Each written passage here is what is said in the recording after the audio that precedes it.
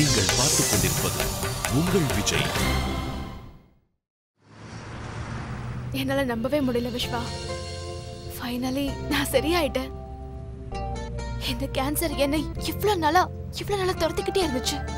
இப்ப இந்த கேன்சர் கிட்ட இருந்து எனக்கு விடுதலை கிடைச்சிருச்சு. இப்ப என்னால என்ன வேணாலும் பண்ண முடியும். கவலையே இல்ல, சந்தோஷம்தான். ஆனா இந்த சந்தோஷத்துக்கு நான் நிறைய நன்றி கடன் பட்டிருக்கேன். முடிஞ்சு போன விஷயத்த பேசுறதுல எந்த பிரயோஜனமும் இல்ல. நீ சொல்றது கரெக்ட் தான் விஸ்வா. நடந்ததை பத்தியே கவலைப்பட்டு இருந்தா எந்த பிரயோஜனமும் இல்ல. அப்புறம் யாரால நான் இப்ப உயிரோட இருக்கணும்? யார் அவளோட உயிரையும் பணைய வச்சு எனக்காக ஒரு புது வாழ்க்கையை கொடுத்தாலும் அவ லைஃப்ல இப்ப சந்தோஷத்தை நிரப்ப போறேன். நான் அக்காவோட லைஃப்ல ஒரு துளி கஷ்டத்தை கூட இனிமே நான் வரவிட மாட்டேன். என் லைஃப்ல ஒரே குறிக்கோளே இதுதான். அட அக்கான்னு ஒண்ணு ஞாபகம் வந்துருச்சு. அக்கா என்னையே கூட்டிட்டு போக வரல. அப்புறம் மாமா? அது அண்ணன் ஆபீஸ்ல கொஞ்சம் வேலையா இருக்கான். அண்ணி ஷாப்பிங் பண்ண போயிருக்காங்க. அப்போ சித்தி, தாமு, பாட்டி அவங்களே வரல? அவங்களுக்கு என்ன வேலை வந்துச்சான்? இத்தனை நாள் உனக்கு உடம்பு சரியில்லாம போச்சு. எல்லாரும் உன் கூடவே இருந்தாங்க. இப்பதான் உனக்கு சரியாயிடுச்சுல, அதனால அவங்க வேலையை பார்க்க ஆரம்பிச்சிட்டாங்க.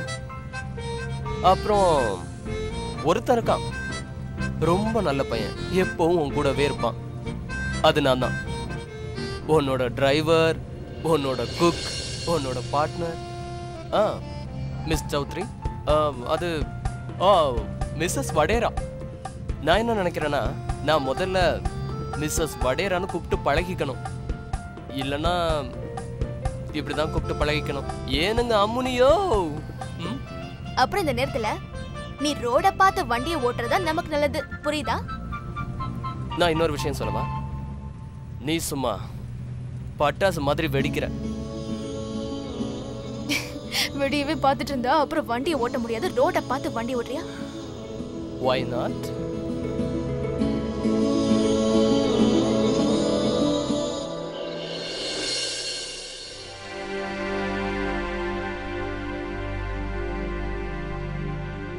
அட விஸ்வா, வீடியே இவ்வளவு இருட்டா இருக்கு. அநேகமா வீட்ல யாரும் இல்லைன்னு நினைக்கிறேன். அட என்ன சொல்ற? நான் எவ்வளவு பெரிய வியாதி கிட்ட இருந்து போராடி ஜெயிச்சு வந்திருக்கேன். நான் என்ன நினைச்சேன்னா, எல்லாரும் என்ன வெல்கம் பண்றதுக்கு ரெடியா இருப்பாங்கன்னு நினைச்சேன். ஆனா எனக்கு பல்பு தான் கிடைச்சது. என்ன வாழ்க்கடா இது? இப்பதான் இருட்டுல இருந்து வெளிச்சத்துக்கு வந்த, இப்ப மறுபடியும் இருட்டுக்கே வந்துட்டேன். அவிஸ்வா ஸ்விட்ச் எங்க இருக்குன்னு தெரியும். ஆனா இவன் எங்க போயிட்டான்? இங்க என்ன நடக்குதுன்னு தெரியலையே.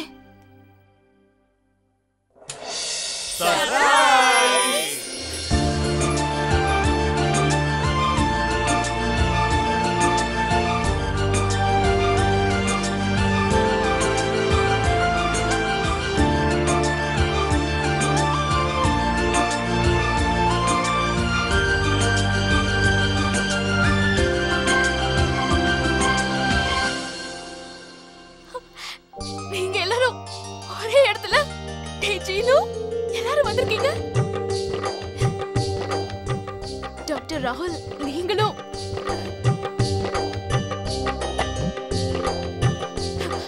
பெரிய பாட்டி,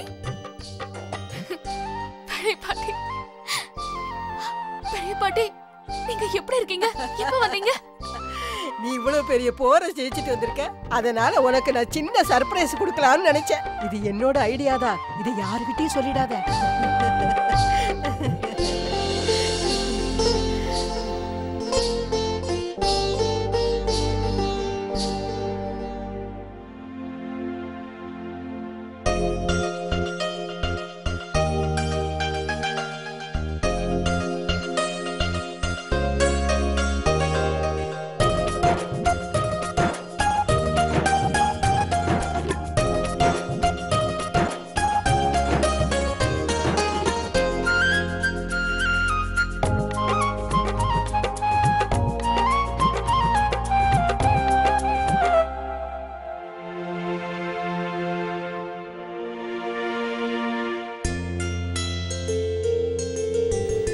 கடவுளே, இந்த வீட்டோட சந்தோஷம் எப்பவும் நிரந்தரமா இப்படியே இருக்கணும்.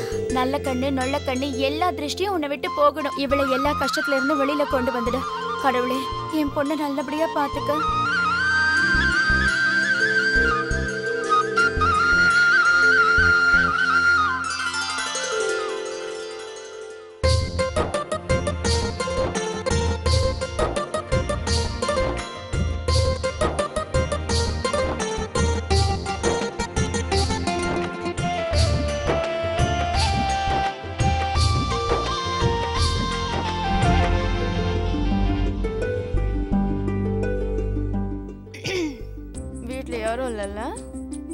எனக்கு என்ன தெரியும், நான் உன் கூட இருந்தேன்ல. சரி வழியாத, அப்புறமா நான் சொல்றேன் யார் இருக்காங்க இல்லன்னு. அப்படியா? எப்ப சொல்லுவ? பாரு. சரி பாக்குறேன். அக்கா, எனக்கு ஒரு விஷயம் சொல்ல. இந்த புரோகிதர் இங்க என்ன பண்றாரு? புரோகிதரா?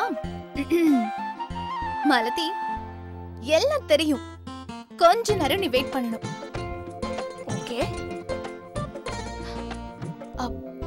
அக்கா, ஷாலினி ஆண்டியை காணுமே.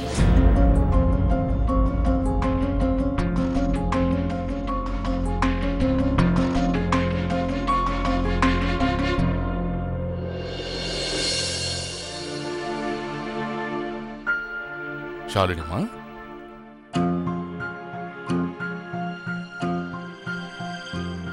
என்ன விஷயம்பா? விஷயம் ஒண்ணு இல்லம்மா. வீட்டுல இருக்கிற எல்லாருமா சேர்ந்து ஒரு முக்கியமான முடிவு எடுக்க போறோம். ஆனா நீ அதுல கலந்துக்கலன்னா எங்களால எந்த முடிவும் எடுக்க முடியாது. அதனால நீ எங்க கூட கலந்துக்கணும். எனக்கு தெரியுமா, ஒரு சில விஷயங்களால உன் மனசு கஷ்டப்பட்டிருக்கும். அப்புறம் வீட்டுல இருக்கிற சில பேரோட எண்ணங்கள் உனக்கு ஒத்து வரல. ஆனா இந்த மாதிரி விஷயங்களுக்காக நீ எங்களை விட்டு பிரிஞ்சு இருக்க முடியாதுமா. நீ இந்த வீட்டுல ஒரு முக்கியமான நபர். அதனால இந்த முடிவுல கலந்துக்கிறது ரொம்ப முக்கியம்னு நினைக்கிறேன். என் கூட வாமா.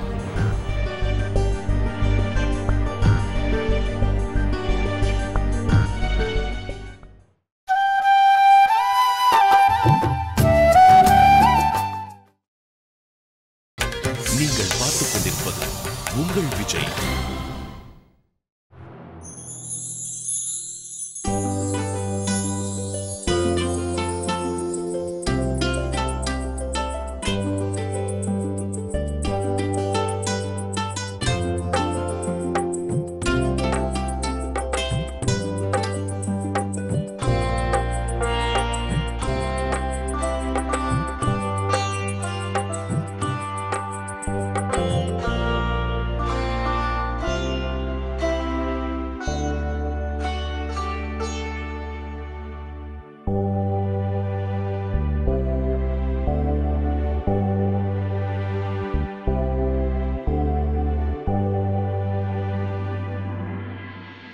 வாங்க doctor. Hello. Hello doctor. Hello sir.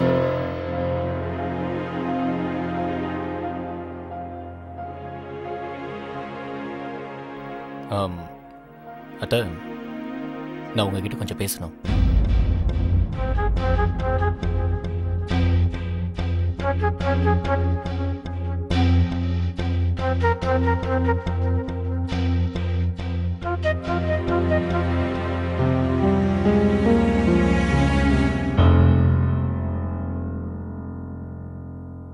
அத்தை, ரொம்ப நன்றி. போதும் வினய், நீ எப்பவும் ஏதாவது ஒண்ணு சொல்லி என்னை கன்வின்ஸ் பண்ணி எப்படியும் சம்மதிக்க வச்சிடுற. இந்த தடவை அது முடியாதா? இந்த தடவை நீ பண்ண காரியத்துக்கு நிச்சயமா நான் உன்னை மன்னிக்கவே மாட்டேன் வினய். நீ இந்த வீட்டோட வாரிசம் மட்டும் இல்ல, எங்க எல்லாரோட நம்பிக்கையையும் அழிச்சிட்ட. அத்தை, இங்க பாருங்க, உங்க உணர்வுகளை என்னால் புரிஞ்சுக்க முடியுது. அதுக்கு நானும் நன்றி சொல்ல விரும்புறேன். வினய், நான் இப்ப அப்பாவோட வார்த்தைக்கு மதிப்பு கொடுத்துதான் வந்திருக்கேன். இல்லைன்னா நான் இங்க வந்திருக்கவே மாட்டேன்.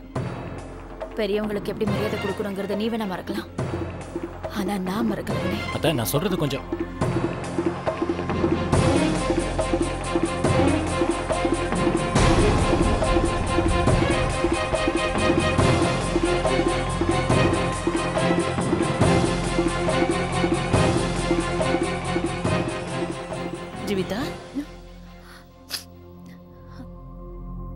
புரோகிதர் கூப்பிடுறாருமா.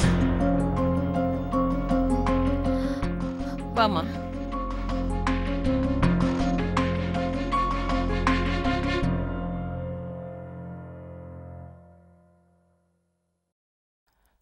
வதேரா சார், வரப்போற மாசத்துல கல்யாணத்துக்கு நிறைய சுப முகூர்த்தங்கள் இருக்கு. அது மட்டும் இல்லாம விஸ்வா மாலதி ஜாதகப்படி அவங்களுக்கு பொருத்தம் ரொம்ப பிரமாதமா இருக்கு. இதுதான் உன்னோட சர்ப்ரைஸா? இங்க பாருங்க, நீங்க சொல்ற தேதி அடுத்த வாரமே வருது. அதுக்கப்புறம் ஏதாவது நல்ல முகூர்த்தம் இருக்கா? அப்புறம் இதே மாதிரி ஒரு சுப முகூர்த்தம் 4 மாசம் கழிச்சு தான் திருப்பி வரும். 4 மாசமா? ஜனவரி ரொம்ப தூரமா இல்ல? அது ஓ விஸ்வா, ஏன் அவசரப்படுற? 4 மாசத்தை பத்தி தான் பேசிட்டு இருக்காங்க, 4 வருஷத்தை பத்தி இல்ல. வேணா நீ சொன்ன மாதிரி இப்போ மாலதி இங்க தான் இருக்கா, புரோகிதர் இங்க தான் இருக்காரு, நம்ம எல்லாரும் இப்பவே பேசி முடிச்சிருவோம். எதுக்காக என் பேரன் விஸ்வாவை 4 மாசம் காக்க வைக்க போறேன்?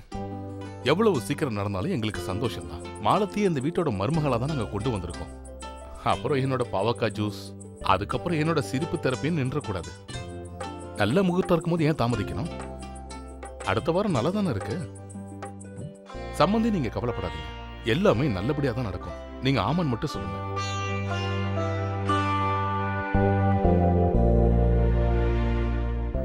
சரிங்க சம்பந்தி. அப்போ மாலத்தி விஸ்வாவோட திருமண தேதி நிச்சயமாயிடுச்சு.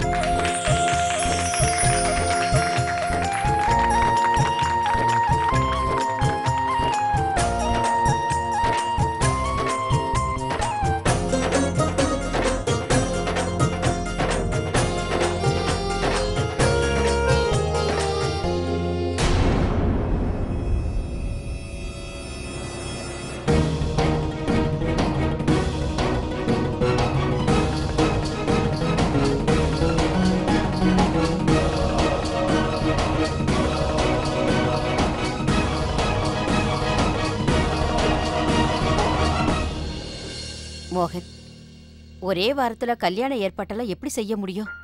கல்யாணத்துக்கு பர்ச்சேஸ் பண்ணணும், இன்னும் சடங்கெல்லாம் இருக்கு. அப்புறம் கல்யாண ஏற்பாடெல்லாம் செய்யணும் இல்லையா? அது மட்டும் இல்ல, நீ முதல்ல ரிஷிகேஷ் போக வேண்டியிருக்கும். மாலதியை இங்கிருந்தே அனுப்ப முடியாதுல்ல? சம்பந்தி,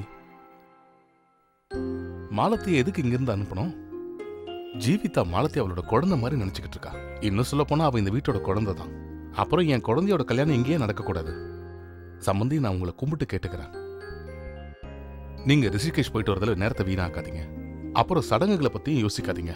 அப்பா சொல்றதும் சரிதான் படுது. மாலதி எங்க வீட்டு பொண்ணு மாதிரி. கல்யாண ஏற்பாட பத்திலாம் நீங்க கவலையப்படாதீங்க. எதுவா இருந்தாலும் எல்லாருமா சேர்ந்து நம்ம இங்கேயே பண்ணுவோமே. என்ன மன்னிக்கணும், நீங்க எல்லாருமா சேர்ந்து எங்களுக்கு எவ்வளவோ செஞ்சிருக்கிறீங்க. மாலதியோட வைத்திய செலவு எல்லாத்தையும் நீங்க ஏத்திருக்கீங்க. இல்ல சம்பந்தி, நாங்க என்ன பண்ணணுமோ அதை எங்க பொண்ணுக்காக பண்ணோம், வெளியாளுக்கு பண்ணலையே. இருந்தாலும் வசந்தி, நான் சொல்றேன், எங்க வீட்டு மருமகளுக்காக நாங்க இதெல்லாம் செய்யறோம். என்னைக்கு மாலத்திய ஸ்வீகரிச்சோமோ அன்னைக்கு அவ எங்க வீட்டோட மருமகள் ஆயிட்டா. அப்புறம் இதுக்கு மேல நான் என்ன சொல்ல முடியும்? என்னைக்குமே உங்க பக்கத்துல இருந்து நீங்க தான் ஜெயிக்கிறீங்க. போன ஜென்மத்துல மாலதி நிறைய புண்ணியம் பண்ணிருக்கான்னு நான் நினைக்கிறேன். அதான் இந்த ஜென்மத்துல நீங்கெல்லாம் கிடைச்சிருக்கீங்க. ஆனா அக்கா தங்கச்சிங்க 2 பேருக்கும் இந்த வீட்டை பத்தி கவலையே இல்லை. அவங்க 2 பேரை தவிர வேற எதை பத்தியும் யோசிக்க மாட்டாங்க. அக்கா இங்க வா. அக்கா அக்கா இங்க என்னக்கா நடக்குது? திடீர்னு இவ்வளவு நிறைய சந்தோஷம். எனக்கு என்னோட எல்லா கனவும் நினைவாகிக்கிட்டே இருக்கு. இந்த சந்தோஷம் எனக்கு கிடைக்குமான்னு நான் என்னைக்குமே நினைச்சு கூட பார்த்ததே இல்லக்கா. நான் எப்படி இதை ஜீர்ணிக்க போறேன்னு தெரியல. ஏன் ஜீர்ணிக்க முடியாது மாலதி?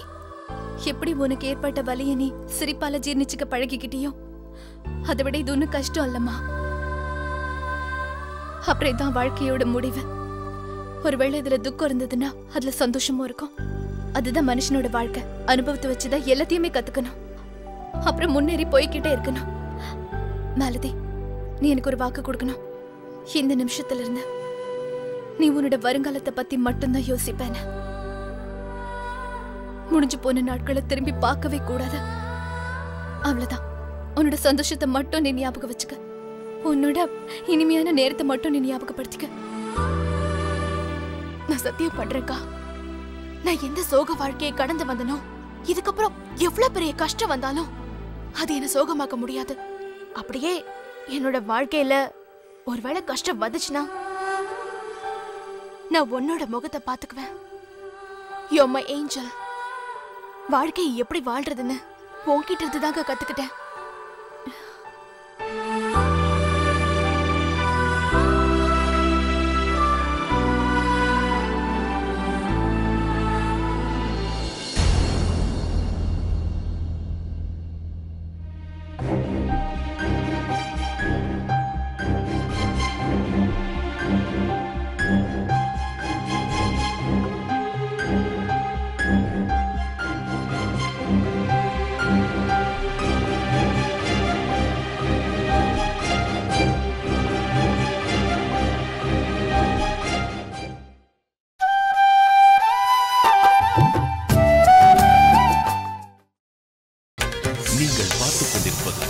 உங்கள் விஜய். ஆண்டி,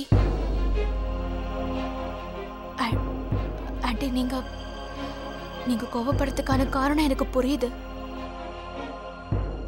இத்தனை பேருக்கு நடுவுல உங்களுக்குள்ள இருக்கிற கோவம், அந்த வேதனை எல்லாம் நல்லா புரிஞ்சுக்க முடியுது. அப்புறம் அந்த கோவத்துக்கு காரணம் நான் தான் எனக்கு நல்லா தெரியும். இல்ல மலதி, எனக்கு உன் மேல கோவம் இல்ல. நீ எதுவும் பண்ணவும் இல்ல, நீ என்ன கஷ்டப்படுத்தவும் இல்ல. என்னோட கோவம் எல்லாம் ஜீவிதா மேலதான். அவ எங்க எல்லாரையும் ஏமாத்திட்டா. இந்த வீட்டோட சந்தோஷத்தையும் நிம்மதியையும் அழிச்சிட்டா. அதான் நீங்க என்ன பேசிட்டு இருக்கீங்க? மாலதிக்கு இதை பத்தி ஒன்றும் தெரியாது. இதுக்கும் அவளுக்கும் சம்மந்தம் இல்லை.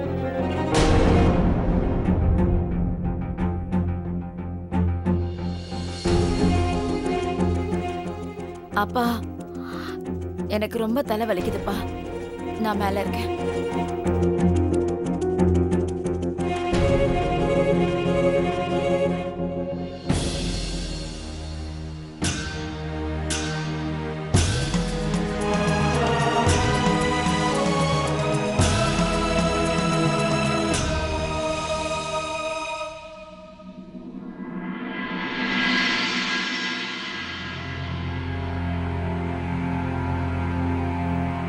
பெரியம்மா,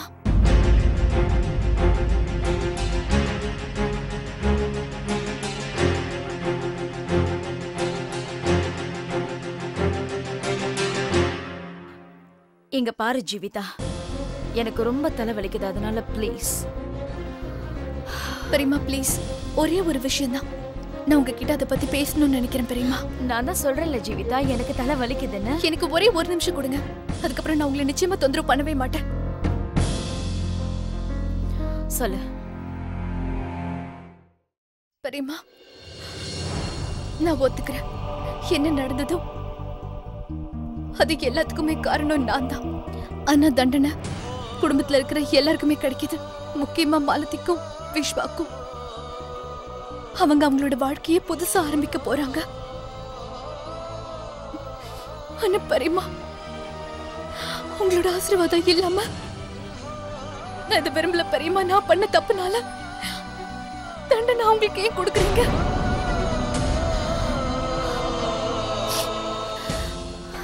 நான் இவ்வளவு பெரிய தப்பு பண்ணிருக்கேன். ஆனா அதுக்காக யாருமே எனக்கு எந்த தண்டனையுமே கொடுக்கல. அந்த பெரியம்மா, நான் தப்பு பண்ணிருக்கேன்ல, ஆனா எனக்கு எந்த தண்டனையுமே கொடுக்கலையே யாரும். அதனால நான் என்ன யோசிச்சேன்னா, எனக்கு நானே தண்டனை கொடுத்துக்க போறேன். நான் உண்டாக்குன கஷ்டத்தை நானே கண்டிப்பா தீர்த்து வைப்பேன்.